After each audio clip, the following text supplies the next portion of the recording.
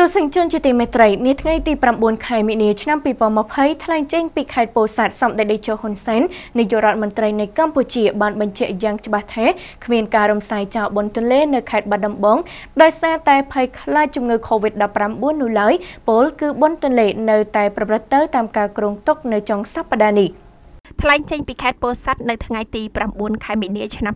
2020សម្ដេចតេជោហ៊ុនសែននាយករដ្ឋមន្ត្រីនៃកម្ពុជាបានបញ្ជាក់យ៉ាងច្បាស់ថាគ្មានឡើយការរំសាយចោលនៅការប្រារព្ធបុណ្យទន្លេនៅខេត្តបាត់ដំបងនោះឡើយពលបុណ្យទន្លេនៅតែប្រព្រឹត្តទៅដោយការគ្រោងទុកនៅចុងសប្តាហ៍នេះការបញ្ជាក់យ៉ាងដូចនេះរបស់សម្ដេចតេជោហ៊ុនសែនធ្វើឡើងបន្ទាប់ពីមានការលើកសំណពរលើកពេលធ្វើបុណ្យទន្លេដោយសារតែភ័យខ្លាចការរីករាលដាលជំងឺ COVID-19 ក្រោយមានការរកឃើញថាជំងឺនេះគឺបានកើតលើជនជាតិខ្មែរម្នាក់នៅខេត្តសៀមរាបសម្ដេចតេជោហ៊ុនសែនបានបញ្ជាក់ថាក្រៅតែអញ្ជើញនៅក្នុងពិធីបុណ្យទន្លេហើយនោះសម្ដេចក្រុងជួបសំណេះសំណាលជាមួយមន្ត្រីរាជការនៅខេត្តបាត់ដំបងថែមទៀតផងថ្លែងក្នុងឱកាសអញ្ជើញសម្ពោធដាក់ឲ្យប្រើប្រាស់ផ្លូវជាតិលេខ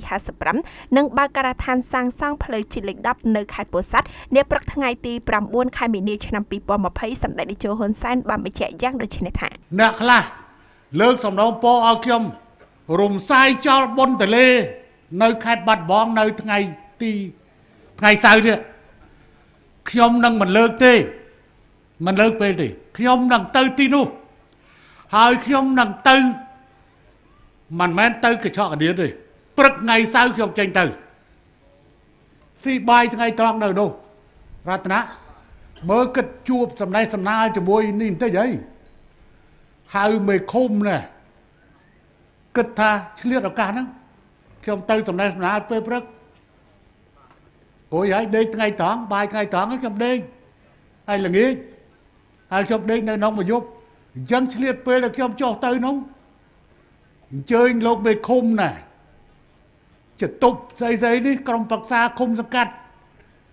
បើមានកន្លែងដាក់ធំយើងអាចដាក់បានប្រមាណ100ខ្ញុំជួបសំណេះសំណាលតែម្ដងទៅបាទ2000នាក់មានសារដាក់ពេញហ៎សារដែលរៀបចំខ្ញុំហោះចេញទៅព្រឹកអូយហើយជួបសំណេះសំណាលនៅក្នុង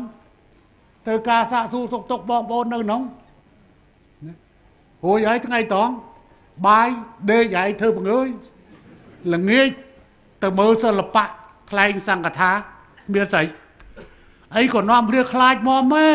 សូមជម្រាបផងដែរថាពិធីបុណ្យទន្លេលើកទី6ឆ្នាំ2020ធ្វើឡើងក្រោមប្រធានបទទន្លេនៃសន្តិភាពទន្លេនៃវិបុលភាពដែលនឹងប្រព្រឹត្តទៅនៅខេត្តបាត់ដំបងចាប់ពីថ្ងៃទី13ដល់ថ្ងៃទី15ខែមីនាឆ្នាំ2020ពិធីបុណ្យទន្លេនេះមានលក្ខណៈកាន់តែវិសេសវិសាលដោយសារខេត្តបាត់ដំបងត្រូវបានចាត់ទុកជាជង្រុកស្រូវរបស់ប្រទេសកម្ពុជាជាទីក្រុងបេតិកភណ្ឌដែលគ្រោងដាក់បញ្ចូលក្នុងបញ្ជីអង្គការ UNESCO មានហេដ្ឋារចនាសម្ព័ន្ធត្រទ្រង់គ្រប់គ្រាន់ជាទីក្រុងបណ្ដុំទៅដោយម្ហូបអាហារឆ្ងាញ់ៗនិងប្លែកៗលើសពីនេះទៀតមានចំការទំពាំងបាយជូរនិងសម្បូរទៅដោយរមណីយដ្ឋានជាច្រើនទាំងទេសចរបេតិកភណ្ឌសំណង់បុរាណផ្ទះបុរាណអាយុជាង100ឆ្នាំសហគមន៍ទេសចរនិងអេកូទេសចរបន្ទាយសត្វស្លាបព្រែកទាល់និងគោលដៅកសិទេសចរនិងទេសចរធម្មជាតិជាច្រើនកន្លែងទៀត